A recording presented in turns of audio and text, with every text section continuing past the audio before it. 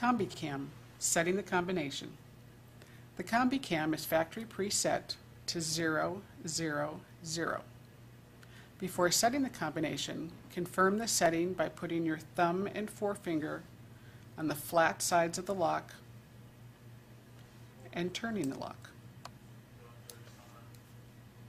Locate the change button on the bottom of the lock and using the straight end of the paper clip,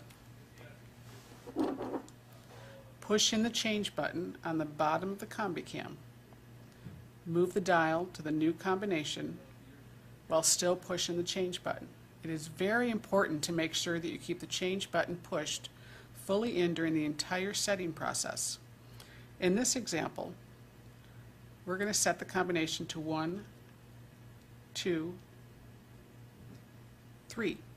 Once you're done moving the dials to the new combination, you can release the paper clip from the change button. Upon release, you now have a new combination. Confirm the new combination by putting your thumb and forefinger on the flat side of the lock cylinder and turning the lock. It's that easy.